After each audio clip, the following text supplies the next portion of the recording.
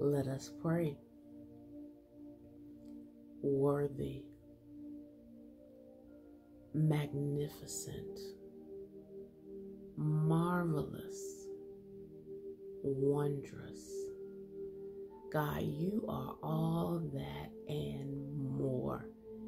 And in this moment, we give thanks that we get to experience the more and more and more of you. Heavenly Father, in the name of Jesus, God, thank you. Thank you for your omnipotence, omniscience, and omnipresence. God, you are in all, through all. You are all powerful. God, thank you that because of your presence in our lives, God, we are made better. We lack no good thing. We can go higher. We can go deeper. We can live stronger, wiser, and longer. God, thank you. Thank you, God, that we can do that from a place of healing, from a place of wholeness, from a place of peace and grace. Father, all these promises that you spoke of in your holy word, God, we are walking these out every day. You have not kept them to yourself, God, but you've given us open access, unlimited, to all of these treasures in heaven, God, but we get to experience them right here on earth.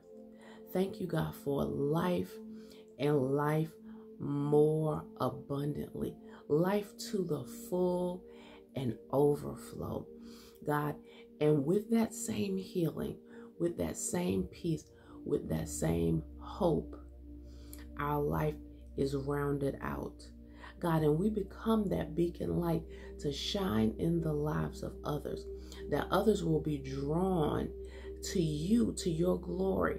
They may not know what it is, but it's that peculiar nature.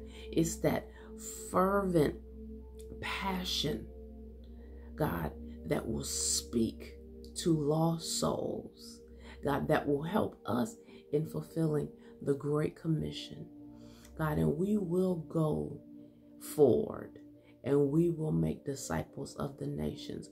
We will share the good news of the gospel of Jesus Christ wherever we go.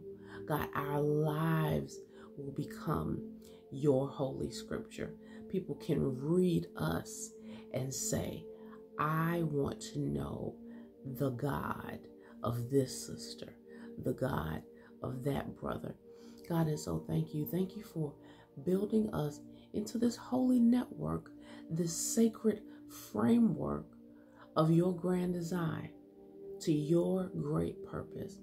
God, so thank you, Lord God, that we will continue to share and share alike, that we know that we are blessed to be a blessing, God, and that we will continue to build a legacy of faith, of health, of wealth, of sharing, of community, Lord God, of abundance and overflow, abundance of goodness and joy, abundance of grace and mercy, God, showing grace to one another, being kind and loving with one another, helping one another where we may fall short, instead of judging and condemning one another, God. And in this climate of political unrest, economic downturns, up and downs, God, we will not be shaken, we will not be stirred, but we will stand firm and we will remain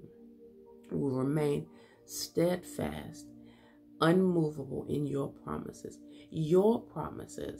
of life everlasting, God, knowing that something bigger and greater than our current life here on earth, God. But while we're here, we're going to operate in joy, we're going to operate in fullness, and we're going to operate from a place of gratitude. So God, as we close out, we just want to say thank you.